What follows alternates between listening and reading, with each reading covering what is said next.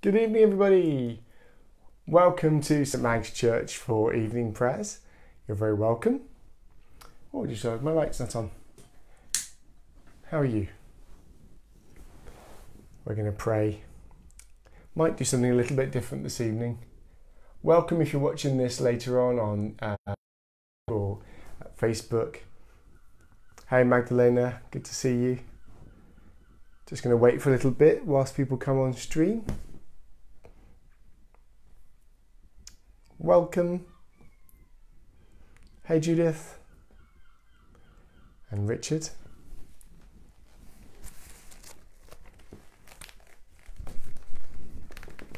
Hey, good evening, Ray. Lovely to see you.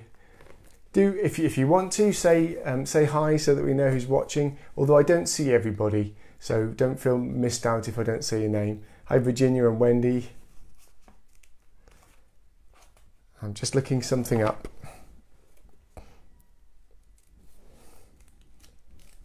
Hi, Anthony and Virginia. I've got a really, really cheesy song in my head. I'm not going to sing it, but you know when you get like a really cheesy song in your head and it won't go away? One of those.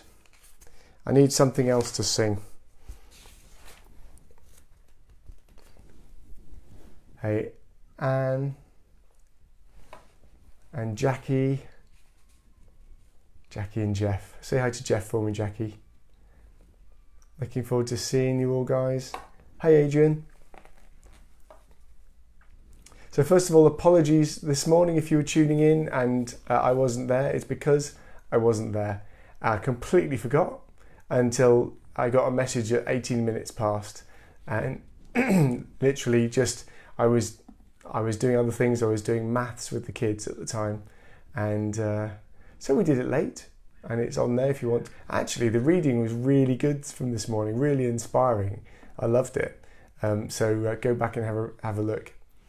So, but apologies if you were looking and you were nowhere to be found. Good evening, Jill. Just wait a moment or two longer. How's your day been? What have you been up to? Are there things that we can be praying for as community this evening? I would love to know. Just wait a minute or two longer. Whoops. Now, if you've got a drink of something, we have a simultaneous sip of an evening and in the day. So God bless you, my friends. Looking forward to seeing you soon.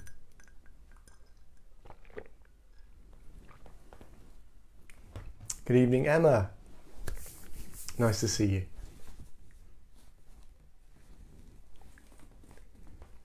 Well, whilst people continue to come on, why don't we begin by praying together?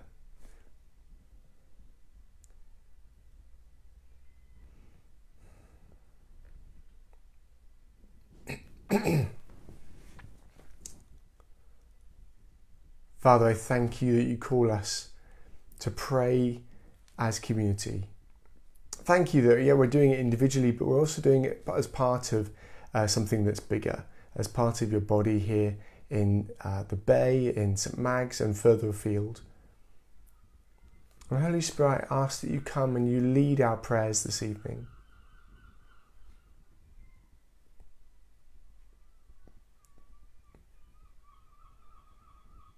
Just take a moment to be still. Simply to be still, to breathe slowly, and to ask God to meet with you.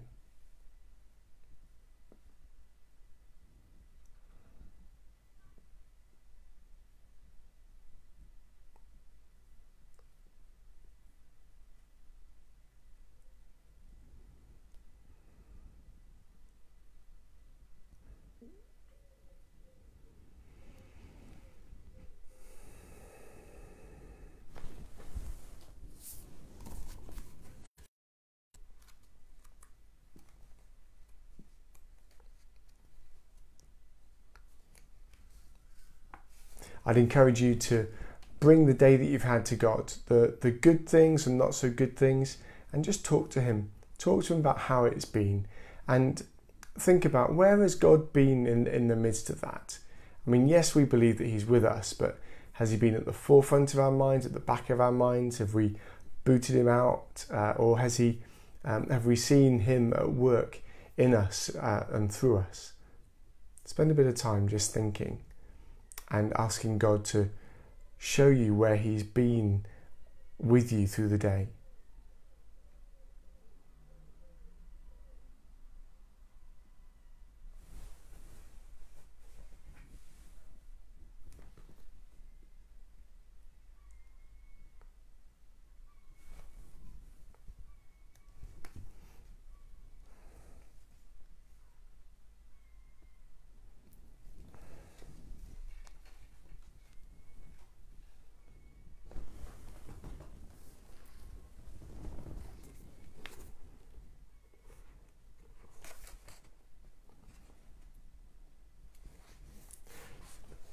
Now we're going to pray for individual things in just a moment, but let me read you.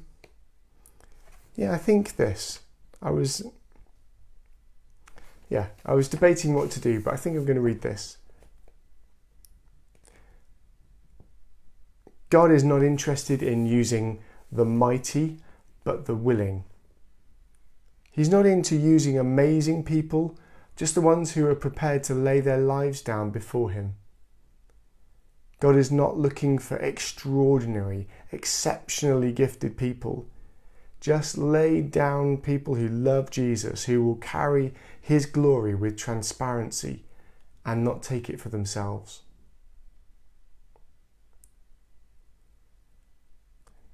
Not taking God's glory for ourselves, not drawing attention to ourselves, but drawing attention to God. In Luke chapter 10, verse 25, we read about a wise man, a well-educated expert in the law, who stood up and challenged Jesus. He wants to test Jesus, so he asked him, "Excuse me, teacher, what must I do to inherit eternal life?" The question in and of itself was a good question. But Jesus, being predisposed, in other words, quite often answered a question with another question, shot straight back in with this: "What is written in the law? How do you read it?" The law expert already knew the answer. He replied, "Love the Lord your God with all your heart, with all your soul, and with all your strength, and love your neighbour as yourself." This man knew how to answer Jesus' question, but he didn't know what he ought to do about it. He was unable to comprehend what it meant in practical terms. Sometimes we have that struggle, don't we? We know what we ought to believe, what we ought to say, or we sense that this is the right thing to do, and yet we sometimes wrestle with how to put that into practice. That's discipleship. That's the lifelong journey of discipleship, isn't it? The man who spoke to Jesus didn't get it. He spoke out the words, but he missed the point. Jesus responded to him saying, "Yes, you've answered correctly," but then he added with one more little statement: "Do this and you will live." This is what the expert really needed to understand, and this is the part we need if we want to see revival. If we love God with all our beings, with devotion, we will live. If we do this, we will see revival. If we do this, the gospel will go forth. This is the simplicity of Jesus' message. And what it makes me think is that, Roland and Heidi, they don't compartmentalize their relationship with God. They don't say, well, this is my spiritual life, and this is my family life, and this is my work life, and this is my social life. Like God is some commodity or a lifestyle choice. We go to the gym and we believe in God. That's not how it's supposed to be. Jesus isn't a life enhancer. He's either Lord or not. And yeah, there's a process of me making that applying it in my own life. We believe it, we believe he's worthy of it, and then it's about, so what does that look like day in, day out? Being loved by him, allowing him to love us so that we have love to give, being filled with his mercy so that we have mercy to give, being filled with his grace, being filled with his healing, being filled with his hope, with his peace, with his comfort, sometimes with his challenge, so that we have challenge to give. We give and receive. We love God and we love others. And we make it so complicated sometimes.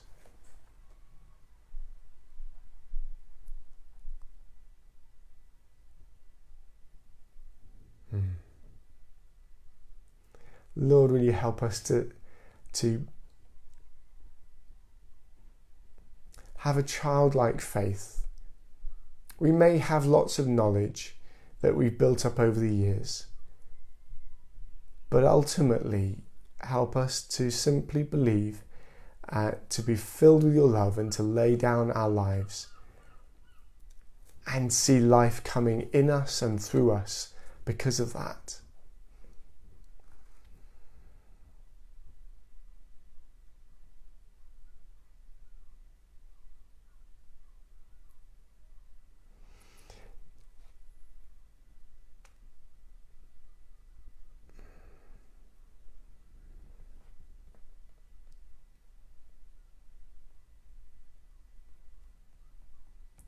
Just almost as a bit of an aside, but I just wanted to ask you, and I'm going to ask for you to input some ideas and say what you think. But on Sunday I'm speaking about I'm speaking about one of the values of MAGS, and that being the theme of justice, and the theme of God's kingdom being a place where people are treated right, and where we stand with the weak or the marginalised and the oppressed, and raise people up and help those who find themselves without a voice to have a voice, and to champion the cause of the underdog. So that's what I'm going to be talking about, and I personally, I see that very much as part of the gospel. We can't just speak about good news and yet expect people to be okay with circumstances that aren't right. We both love and get our hands dirty and roll up our sleeves and get involved in people's stuff, and we speak about the hope we have in Jesus, and one without the other.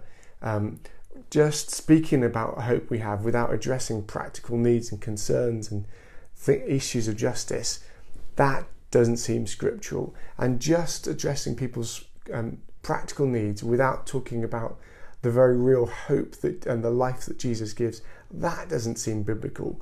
Both are needed. Here ends the sermon. But I'd love to know, and I might screenshot it, or I've even got my notepad. When you hear the word justice, or when you hear me say that little thing that I just went off and said, what's your reactions? What's your thoughts?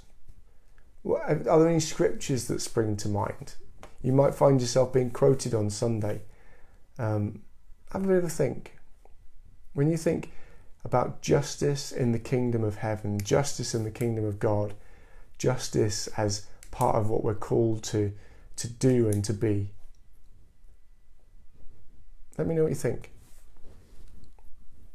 And you can be writing this down for the rest of the session, it's fine, and post it after if you want to write something longer. I want to know what you think, and maybe how God's spoken to you about that in the past. So I'll leave that there. I might come back to it in a minute, but in the meantime I just want to see any prayer requests, and we're going to pray. So keep on writing that stuff and putting in some comments. Steph, I'm afraid it's a bit too late to pray for your burnt pizza. I do believe in resurrection, but and we're praying for you as you meet with your brother.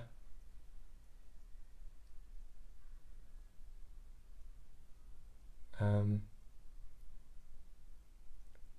James, hey Anne, Martin, good to see you all. Well, let's pray. Father, you know our needs. You know the needs of people who are watching this evening. Lord, I pray that you will bless Steph's meeting with her brother tomorrow. Pray you give her real wisdom and discernment and grace, all that she needs for that meeting tomorrow. Father, we lift you the night that lies ahead, and we place it into your hands. All our loved ones, our church, whether you're part of MAGS or further afield. Lord, we lift to you those who are in need of your presence, in need of your healing, in need of your peace. We ask for your intervention. We ask for you to draw close to them. And if you want us to be a part of that and to reach out and minister and pray with and bless, show us how we can do that. Give us creativity, we pray.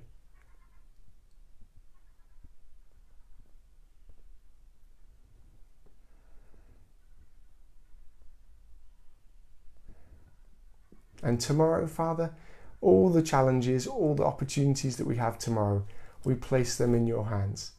And we ask that we'll do tomorrow with you, in your power, with your wisdom. And let's bring our prayers to a close with the Lord's Prayer. Our Father in heaven, hallowed is your name. Your kingdom come, and your will be done on earth as in heaven. Give us today our daily bread, and forgive us our sins, as we forgive those who sin against us. And lead us not into temptation, but deliver us from evil. For the kingdom, the power, and the glory are yours, now and forever. Amen.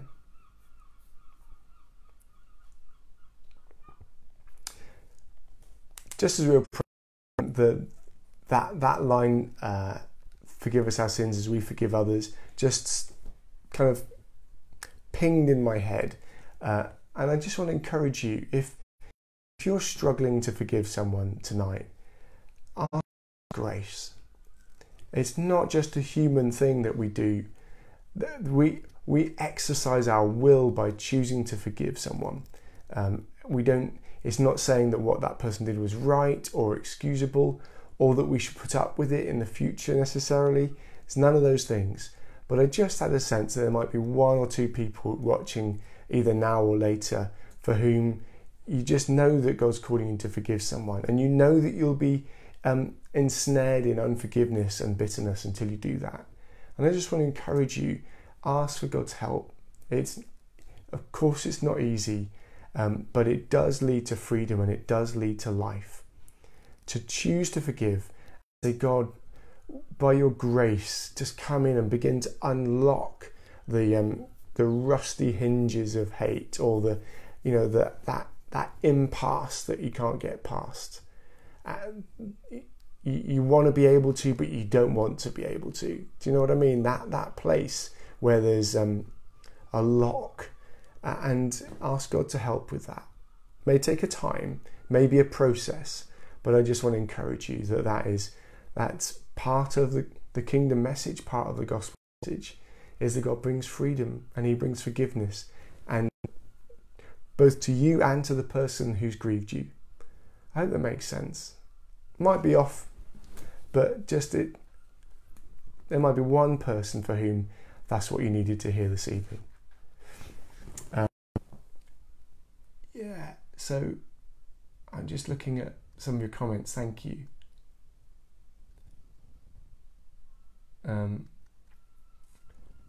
Ray, I find it a bit confusing, forgiveness, but justice.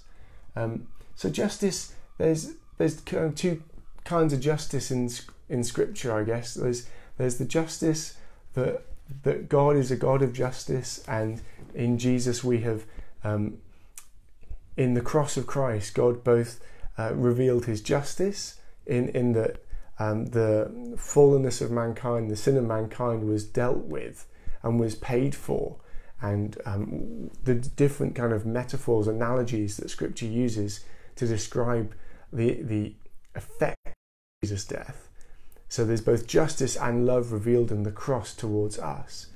But there's also all the way through Scripture, right from Old Testament, the prophets, Psalms, Jesus in the Gospels, the Acts of the Apostles, the letters, the theme of justice and caring for the least and the widow and the orphan and the oppressed and the foreigner is there. It's all there. It's much more obvious than some of the other stuff that we get wound up about. It's so obvious and so plain and so challenging that in many cases I think we choose to ignore it because it's easier to do so, and it's quite costly to think about. So what does it actually mean? It's so there in your face in Scripture, throughout Old and New Testament, that it matters to God how we treat people and how we stand with people. It's almost like, wow, talk to me about my relationship with Jesus. I'm happy with that, but we struggle when it comes to actually thinking he's calling us to something more than that. So it's a really good question. It is a bit confusing. Virginia, you say, when I think of justice, I always think of Jesus. He sees everything. Nothing is hidden. He's my advocate. Isn't it wonderful? Jesus is both the advocate who stands alongside us, and he's the one who was punished in our place. It's astonishing, really, isn't it? He's the judge who steps down from the dock having passed the sentence and then pays the fine for us, writes a check for us. It's a clumsy analogy, but you get my meaning. He brings justice, but in his timing. Richard James, I think it's down to the mission you have in life, how you help people. Mine was to help people on a practical basis. Yeah, completely, Richard. We all have different ministries, different emphases, different gifts. Yeah, amen to that. But there is, I think there's always supposed to be a practical outworking to our faith. It's not just in our heads, cerebral. It's not just spiritual. It all comes together. We're good at separating stuff out. Jesus is into the whole of life. What we think, how we live.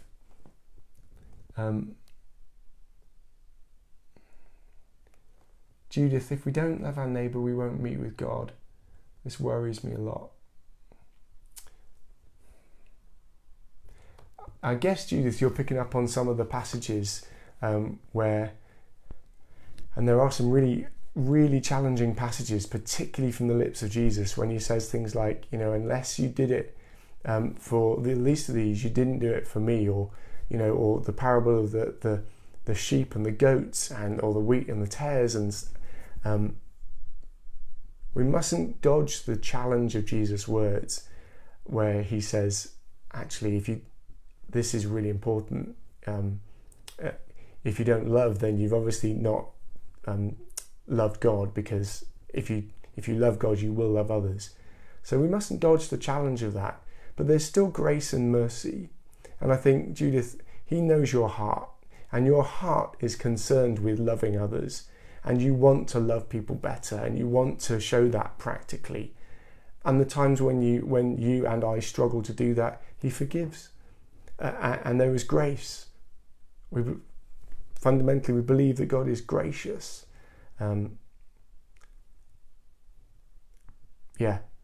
It's both. There is an expectation that our faith leads to living a certain way, but our faith isn't based on how we live, it's based on his grace. I don't know. Lionel, quoting from Hebrews 10 verse 30, for we know who said, it is mine to avenge, I will repay. Ultimately, justice is with God. You're right, Lionel. And we will give account. We will. But again, similarly to Judith, first and foremost, I think he'll be looking at, did you trust in my son? Did you look to him for my mercy? Did you understand from him my character, what I'm like, that I'm a God of justice and of love? And did you reflect that justice, and did you reflect that love in your life?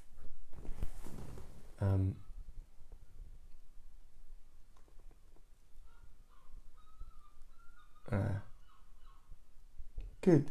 It's really interesting. Thank you, folks, because it's just thinking ahead of Sunday and thinking through some of the questions. If you're watching this later and you want to comment, I'll have a look back. And yeah, it's been a bit rambly, a bit all over the place, but that's okay. Should we pray? Father, I thank you so much that we get to, I know it's not in person, but I thank you that we get to just meet online, to talk, to pray, to think about issues, to meet with you. Lord Jesus, I pray that you will bless each person who's watching now, those who are watching later. Walk with us into the rest of our night, give us peaceful sleep, and wake us refreshed tomorrow to follow you. In Jesus' name, amen. And I'm just going to end with, I'm going to end with a really ancient prayer. This is from the Book of Common Prayer, 5th century, okay? So, but it's lush. Lighten our darkness, we beseech thee, O Lord, and by thy great mercy defend us from all perils and dangers of this night, for the love of thy Son, Jesus, our Saviour, Jesus Christ. Amen.